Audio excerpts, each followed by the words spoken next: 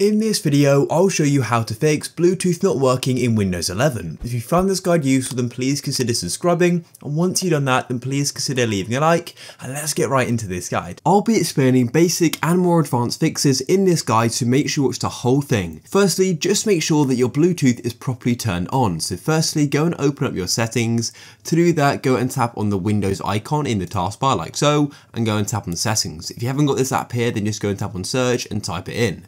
Then once your settings load, all you need to do is go to the left hand side and tap on Bluetooth and devices. And on this page here, there's going to be a switch, which you need to make sure is toggled on, and there's also going to be an add device button, which you can go and use to go and add devices. So make sure that it's switched on. If it's switched on and it still isn't working, then let's get into the next fix. What you need to do is open up your services. So to do that, go and tap on search and type in services, just like so, it should appear. Then I'm going to go and zoom in on this for you guys, but what we need to do is scroll down and locate Bluetooth. As you can see, here it is, we've got 3 different options. This is in alphabetical order by the way as well, so it shouldn't be too far down. Now what you need to do is make sure this is set to automatic, all 3 of these, because as soon as your computer launches, you want Bluetooth to be available. At the minute, it's only set to manual.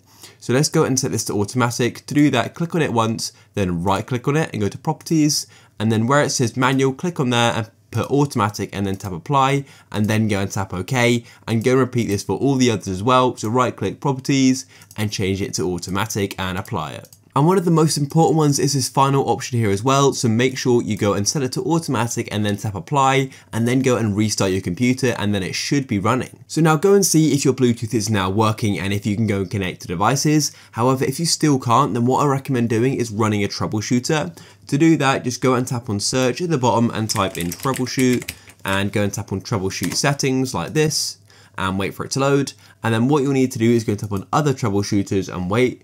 And then what you'll need to do is scroll down and locate Bluetooth in the other section. It should be quite near the top hopefully. If it isn't, just scroll down and go and tap on run like so, and just follow the troubleshooter instructions. And hopefully the troubleshooter should go and fix your problem and go and provide some solutions. However, if it goes and says Bluetooth is fine, then it may be a problem with the device you're connecting to. So make sure that the device is properly turned on, and also that it's got like pairing mode enabled as well, so your computer can go and discover it. But there we go guys, I hope one of the methods in this video did work for you. If they did, please go down below and consider leaving a like. Peace.